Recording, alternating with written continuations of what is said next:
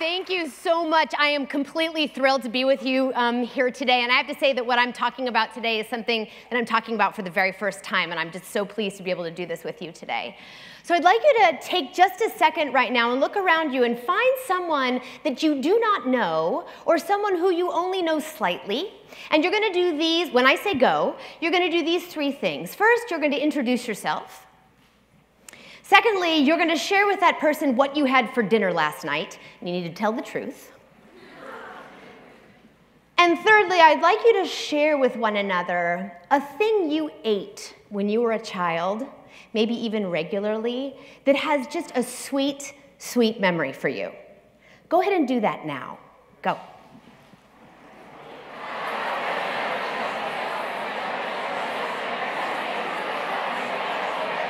All right. Come on back. Come on back. Thank you so much. Thank you so much for taking time to do that with one another. So now you know someone new, and that someone knows a sweet little secret about you. So hold on to that connection that you just made because it may be useful for a thing that I'm going to ask you to do a little bit later. Today I want to talk to you about side doors. When I was a kid, our neighbors next door to us had a side door that faced our house. And this side door was super, super sweet to me. It had a tiny little porch built off of it, and that porch, when you stepped on it, had a very unique sound. The side door was always open. Mostly when it was closed, it was unlocked. And that side door had a screen door on it that was the kind of screen door, and mostly because the house was darker than the outside light, it was that kind of screen door that you couldn't see through until you got right up close. And once you got right up close, you couldn't help but experience this incredible mix of the smell of drier sheets and baking cookies. And every time when I got up close to that door, I could not help but go in. And every time I went into that home for most of the first 17 years of my life, when I stepped inside Dawn and Barbara's house, I got to step inside step into sort of a different version of myself. My senses were a little bit different. What I noticed around me was different. What I found as important in my experience in their home was a little different than my everyday life.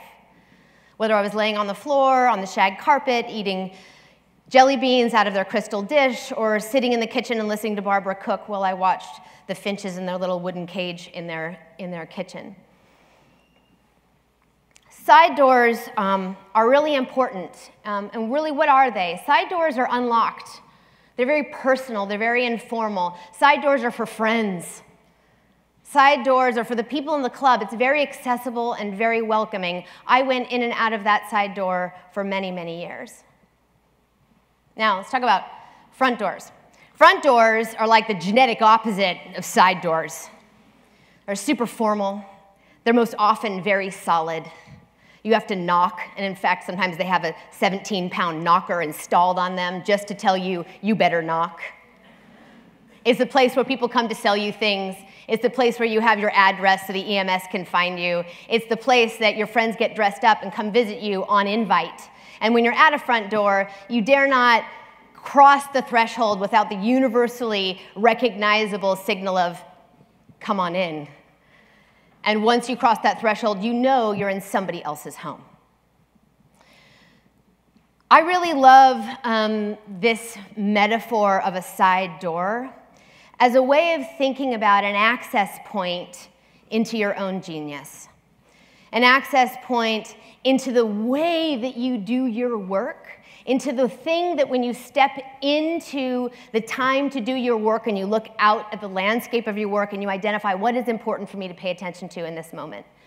That little side door we use to step into not just doing the work, but how we do it in a way that is uniquely ours.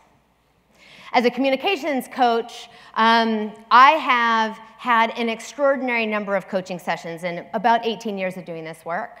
And I've worked with entrepreneurs, artists, world leaders. I've worked with, on a couple of Olympic bids, I've worked with CEO types. I've worked with high potential young people across the board.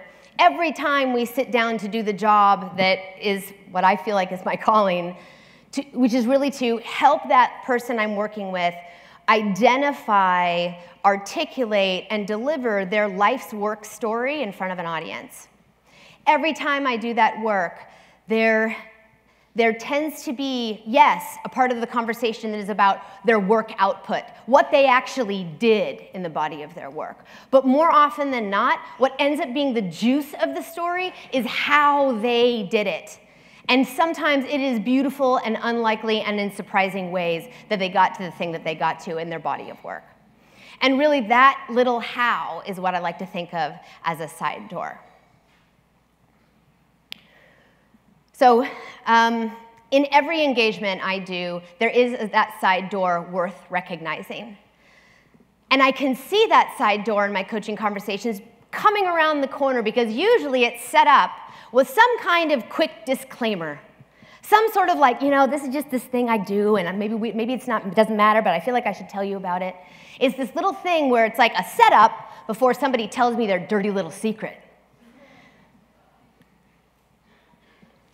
This dirty little secret, though, once it's claimed and integrated into the narrative of their work story, of their life's work, becomes instead, again, the powerhouse of their story, the absolute genius of the story. And it is undeniable. We often will notice, like, oh no, we can't talk about what you did. We got to talk about how you did it, because it is the life force of their story. So today what I'd like to do is two things. I'd like to share with you a few of the side doors that I've encountered in my coaching career. And then secondly, I'd like to pose this question to you. What might be your side door? Maybe you have many side doors, little tiny Alice in Wonderland side doors. Maybe some of them are the size of this wall beside me. The thing is, these side doors can be a little bit tricky. And maybe already you're like, yes, I can list off 5 of the side doors that I have, no problem. And others of you might be saying, wow, in the mystery of my work approach, which ones can I claim? And I'll give you two little hints, things that I've seen that'll tell you, like, give you a clue to what maybe your side door is. First, it usually embarrasses us.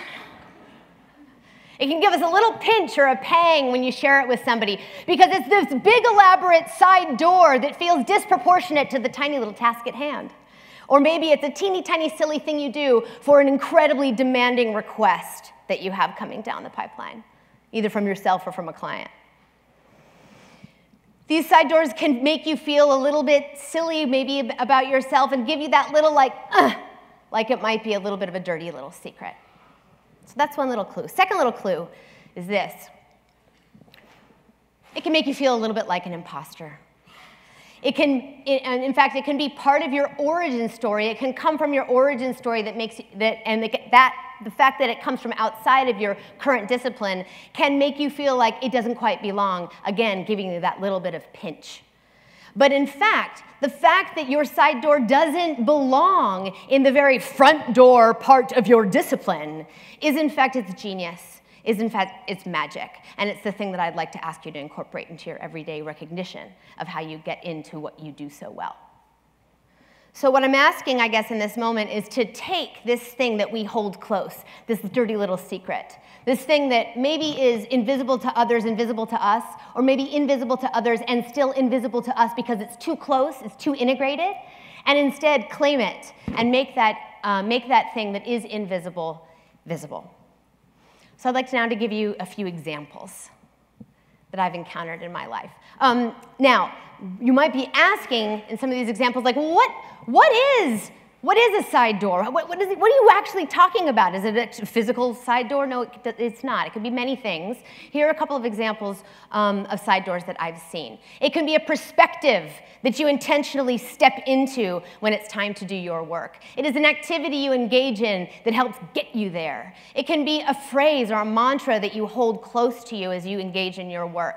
It can be a process, and I'm not talking about the broader creative process, but it might be that you put your socks on backwards, you put your pants on frontwards, you walk around the block for a while, you look up at the sky, and then you're ready to go. It could be an approach. It could be a metaphor, which is something I really love. This is one of my favorites. It could be a context you place yourself in that can help you really get there. It could be a structure. Here's an example of a simple structure. This is a good friend of mine who owns a small digital storytelling agency, and she hates doing the business end of her business. Absolutely hates it. And so what she did is she took a big fat black paintbrush and she painted on the wall behind the orange chair that she sits in when she does the business end of her business, she painted an enormous crown so that when she sits in that chair, she steps into the role of queen. And when she steps into the role of queen and looks out at the vast set of emails and scopes of work and collections she has to do, she can do it in a way that is like a queen, and that she can look out over her land and identify what is important in the way I run my business and what to me is not important. A simple and silly example of a structure that gives her an access point into her genius. Now, she articulates as the weird that helps her connect to something that's hard for her to connect to. So I'm going to give you a few examples that come out of my coaching experience. This first one I'm calling the doctor's side door. So a handful of years ago, I was asked to come do a coaching engagement, a communications coaching engagement, for a gentleman who was going to be receiving a sort of a Global Citizen Award for his work, for his life's work, basically. And he was going to be, he was receiving this award for a hospital that he had set up. And when he was going to be receiving this award, the room was is a vast room, very formal, was half full of the UN delegation and half full of various business leaders, some spiritual leaders actually, top-line philanthropists, and global CEOs. And we were given an hour to work on helping him deliver a pre-written, pre-approved, preloaded, telepromptered acceptance speech. It was 100% front door moment. So just for some context, this man was being recognized for his work in building a hospital and a healing center in the Democratic Republic of Congo, where he brought medical aid and healing to women and girls who had been victims of institutional sexual abuse and sexual violence as part of the deep unrest in that region.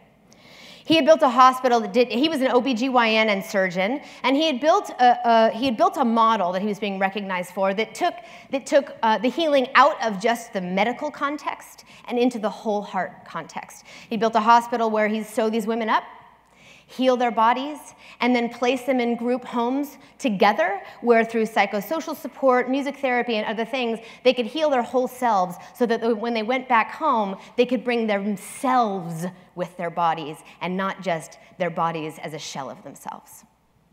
An incredible model and very pioneering in his space. When this man walked into our private coaching room, I was overcome. I know he's not this big, because I've seen him again since, but he seemed 9 feet tall. It seemed like he was ducking under the doorway just to make his way into the room. He was just this big, beautiful, well-dressed black man with this incredible French Congolese accent and these gentle eyes, and I was sweetly, sweetly intimidated. I knew he only had an hour, and so I quickly dug deep and asked him a question that would help give us a place to start, which is, tomorrow when you accept this speech, what is the one thing that you are most nervous about, the thing that you are most afraid of in your short time on stage? And he said to me, the thing I'm most afraid of, Dia, is that I will shed tears in front of that room on stage in that moment. And it didn't make sense to me, because how could that be? Look at you, this big, beautiful, charismatic man. And of course, he is also a human being. So as we got into the conversation a little bit more deeply, it became clear that the reason that he was able to create the model that he did was his simple side door, which is that he was willing to break his own heart. He was willing not to just triage these women's bodies, but to expose himself to these incredible stories. And that in standing in front of that room, if he shed that tear, if he implicitly showed his side door, he would be asking the rest of the room to step through that with him. And he didn't know if it belonged. Well, you all know what I told him. I was like, cry, baby, cry. And he did. He showed his side door. We all got our hearts broken, and it was fantastic. The VP's side door. So this coaching engagement actually happened this year. A VP for a human resources group for a technology company that you probably use on a regular basis. Called me because he had been invited to give a keynote at a very large industry conference. It was sort of the first opportunity for him to look backwards on his body of work and go, okay, if I have a room of 2,000 people, what am I talking about? What is the thing that is uniquely mine that I'm bringing into the world? I know, these are my favorite kinds. Like, yes, let's do it. So I show up at his office, and 5 or 6 minutes into our conversation, because I go right for the jugular. 5 or 6 minutes into our conversation, he sort of slumps over and exhales, and what did I know? I was like, ooh, here comes the side door. And here it was. He said, it's great for me to talk about all these accomplishments, and this was really around culture change, the culture change that he had done at a handful of organizations, not just the one that he's in now. He slumped over and said, there's this thing. And I was like, yes. Turns out that he uses a particular idea that he learned in the military. And this man is not the kind of man that you would sort of think as the iconic, military serviceman. He's sort of tall and slender and gentle-faced. But the fact that it didn't belong in his discipline of human resources and culture change felt like, just gave him that side door pinch. But in fact, it was a very powerful side door. It was this idea. It was this idea of take the hill. That at any moment, a single conversation, a group conversation, developing a strategy, or looking at overall culture change, he would come back to this notion of, in this moment, in the middle of all the noise, what is the hill that we're trying to take? And that doing the work of articulating that made so clear as he looked out at the landscape of his task before him, what was important and what was not, and gave him freedom to play in how might we take that hill. Super powerful, and a little bit of a side door that didn't belong. Well, you know what I said. I said, we're going to make this your talk, and we did, and he killed. All right. And really, I just say that because, sitting in a room, it's not just the what did he do? But it's what was his secret sauce? What was his way in to doing that? Last one is the engineer's side door. The engineer's side door I love because it came from very early in my career, and it was really the first side door that I ever saw in broad daylight, but I didn't really recognize that it was a side door because I had 15 more years of coaching I needed to do in order to look backwards and go, oh, that's what that was. So early in my career, where I really cut my teeth and got my 10,000 hours was that I taught this class. It was a presentation skills class that I gave for both in the worlds of what we used to say silicon chips and potato chips. There was a lot of packaged foods and silicon chips. And I taught this class around the world every week, on the week, 3 weeks a month for 8 years, okay? It was kind of like my very own Broadway show. It was 10 shows a week, folks, for 10 years. The script never changed, but the people in the room did. And in this particular class, I had a man sitting down doing a bit of a skills exercise that we give at a certain part in the class. And he's an engineer who a big part of his job was not just doing the work, but also communicating about the work, as we all do, in a format that we're all very familiar with, a deck, right? So he sat down and was really working intently, and I noticed I thought, okay, maybe this guy's offline and he's dealing with some emergency at work, some email that came through, but no, he was in his deck fully in, to reference an earlier reference, fully in flow.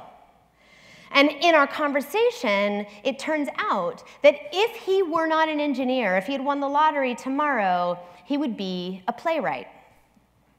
And I thought how beautiful that he gets to step into a little side door as a playwright, because he saw in the world that everything is a story. And his communications moments to talk about his work were an opportunity to step into that writer self that he had and identify in his engineering projects all of the key characters, the key challenges they faced, and the drama as they, and let the drama unfold in such a way that at the end of his project updates, people are throwing time, money, resources, budget at him. Fantastic. He was again, like I said, the first side door that I ever saw, and he was a star in that class. In finding yours, I would like to ask you to step into this idea of finding your own side door, and I'll share mine now. One that sort of was organically developed. One that is super key for me to doing my designs. And I'm not a graphic designer. I'm not a product designer. I'm not a UX designer. The kinds of designs I do are learning experience designs, workshop designs that have particular learning outcomes for the people that I work with. The tricky part is I can design a workshop and then it's 20 people in the room that all bring their own stories and it can get pretty messy. But it doesn't mean that I'm off the hook for setting an intention and designing some experiences for folks. So I use this. If I were, then I would what?